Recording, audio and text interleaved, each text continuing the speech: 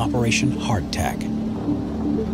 Between April and August of 1958, Operation Hardtack 1 saw the U.S. military conduct 35 nuclear detonations in the Pacific Proving Grounds, a location around the Marshall Islands.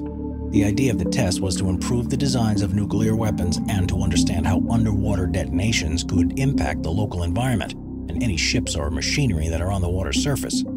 The first of the open water tests was known as Wahoo and took place on May 16, 1958. The device was placed 500 feet beneath the surface, and a series of vessels and monitoring arrays were placed around the region to record what happened.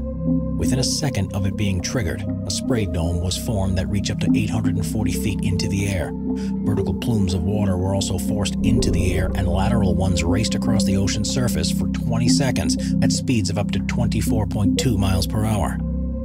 A base surge was also generated, and this continued across the ocean for several minutes. It reached a radius of 8,000